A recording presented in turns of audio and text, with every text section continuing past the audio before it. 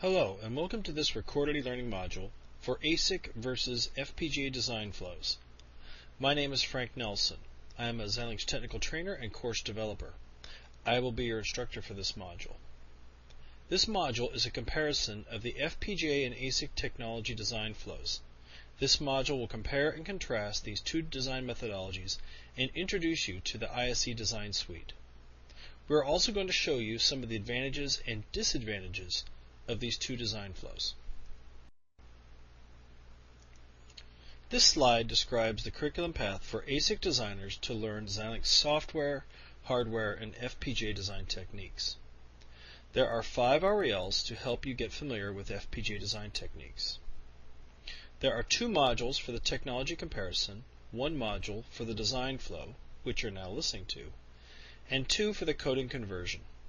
For more information on these modules and courses, please visit support.xilinx.com and click on the education link at the top of the page.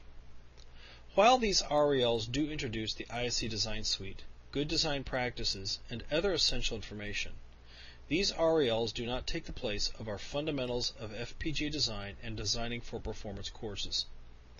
We recommend that you take the time to attend these courses. Frankly, after working in the FPGA industry 13 years, I've never had a customer tell me the courses were a waste of time. This module contrasts the design flow differences between ASICs and FPGAs.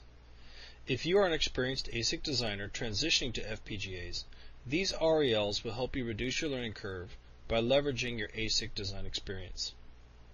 Please note, careful attention to how FPGAs are different than ASICs will help you create a fast and reliable design very quickly. After completing this module, you will be able to describe the differences between ASIC and FPGA design flows. You should be able to describe some of the differences in methodology, verification techniques, use of test generation logic, as well as tools. The ASIC and FPGA design and implementation methodologies differ moderately. Xilinx FPGAs offer a reduced design time and support later bug fixes because they are reprogrammable devices. There is also no need for design for test logic or deep submicron verification, since these FPGAs have already been built and tested by Xilinx. There is also no waiting time for prototypes, since the FPGAs are an off-the-shelf product and are not re-engineered for particular customer usage. An efficient FPGA coding style is required for high-performance designs, however. Specifically, high-speed designs may require some pipelining, especially the 4-input LUT-based architectures like Vertex 4 and Spartan 3.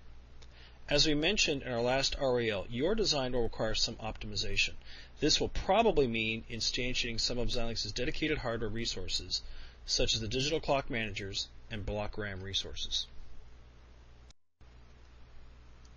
Well, first we want to provide an overall review of the ASIC design flow from functional specification to verification in circuit. This diagram just about covers it all. We're going to use this flow diagram to contrast with the FPGA design flow diagrams a little later. The first thing we want to note is that ASIC tools are generally driven by scripts. This is generally not true of FPGAs, although some utilities do have scripting capability. In this diagram, there are key verification points we want to emphasize. First of all, post-synthesis static timing analysis and equivalency checking are essential to the ASIC development process. These are especially important since ASIC development is so expensive and has large development expenses associated with it. This is emphasized when you consider the time it takes to get a sample from a foundry. Another key verification point is the testing for second and third order effects. These are required because, of course, the device is brand new and never been verified. FPGAs don't require this verification because the internal deep submicron effects have already been verified and accounted for. Xilinx FPGAs have some significant advantages over ASICs when it comes to design flow. In this diagram, we see the FPGA design flow from functional specifications to verification in circuit. FPGA tools are generally GUI-driven push-button flows, though some FPGA utilities also have scripting capabilities. The first thing you have probably noticed is that the verification process is much simpler. Most customers spend all of their testing doing behavioral simulation and static timing analysis. They will usually spend some time doing timing simulation, but since they can verify the design by downloading, the most experienced customers will spend very little time doing timing simulation. Less experienced customers will usually spend time performing timing simulation, but only at specific transitions, until they are comfortable. We will show a more advanced FPGA design flow in a couple of slides, so don't worry that timing simulation is not included in this slide. This is just going to show you what is typically done in the field. Once the design passes behavioral simulation and static timing analysis, verification is completed most efficiently by verifying the design in circuit. The reason for this, of course, is that behavioral simulation gets the majority of the bugs out of the system. Next, static timing analysis verifies the system meets our performance objectives, more specifically that our timing constraints were all met by the implementation tools. Finally, more robust amounts of testing and verification can be accomplished by downloading and verifying the system in circuit. If there are any problems found after downloading, then as needed we make changes and verify the system in circuit again. Since the FPGA is reprogrammable, this allows for faster turnaround times. The first thing we want to note is that with ASIC implementation, you have to build your HDL using their ASIC technology library. So we assume in this case that has already been done. Of course, with FPGAs, you will also have to optimize your design by instantiating dedicated resources and writing effective HDL code. Synthesis flows for ASICs are primarily driven by scripts using Synopsys Design Compiler or other tools. The ASIC design flow will include inserting design for test logic, which is not necessary for FPGAs. This is because the JTAG logic resources are already embedded in the FPGA and the FPGA's operation has already been verified. The JTAG resources require no coding, testing, or anything.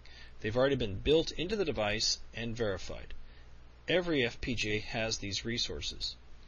Built-in self-test or BIST and scan logic are typically not included in FPGAs.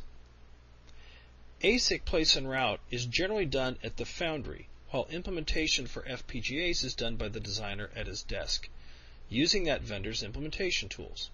In our case, those tools are the ISE design suite, which includes synthesis, design entry, verification utilities, debugging, and the implementation tools all in one package. In the FPGA implementation process, most everything that you're going to need is included with the ISE design suite. This includes verification tools. The first step is to optimize your HDL design for your chosen FPGA. Note that synthesis is supported for a few different synthesis tools, including Synopsys and Mentor. But some customers use Xilinx's XST synthesis tool. XST is free and included with the ISE design suite. Synthesis tools generally use a push-button flow, but also have scripting capabilities. Place and route, commonly called implementation, is performed by the user using the ISE toolset on their computer. These tools are most often used as part of a push-button flow, but running their primary programs with scripts is common.